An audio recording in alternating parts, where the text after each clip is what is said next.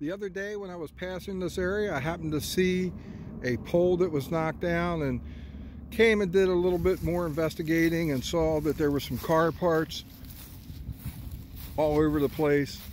And when you see this pole, you're going to be kind of amazed at how much damage was done to it, because I was. So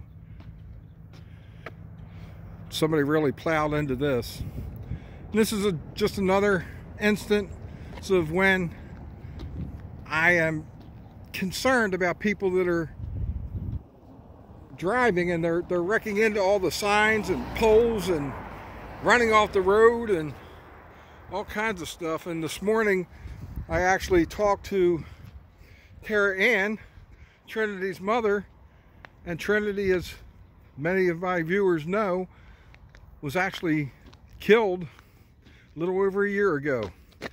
And she had shared a post about a woman's son who was killed by someone who was under the influence of heroin. So I'm not really sure what caused this accident, but you know, the majority of the accidents are because of someone speeding, someone under the influence of drugs, alcohol, or they're texting and driving. So what can I say?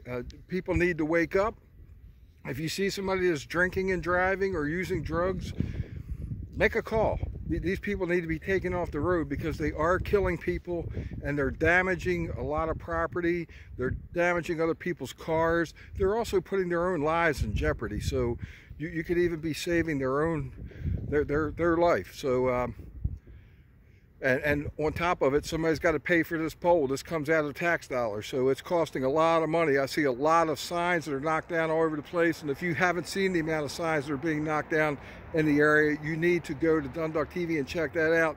And also, I went out and went around the area and went to all the different places where I knew that there was crosses out on the road where someone was killed on the road, and there's quite a few out there. So please drive safely.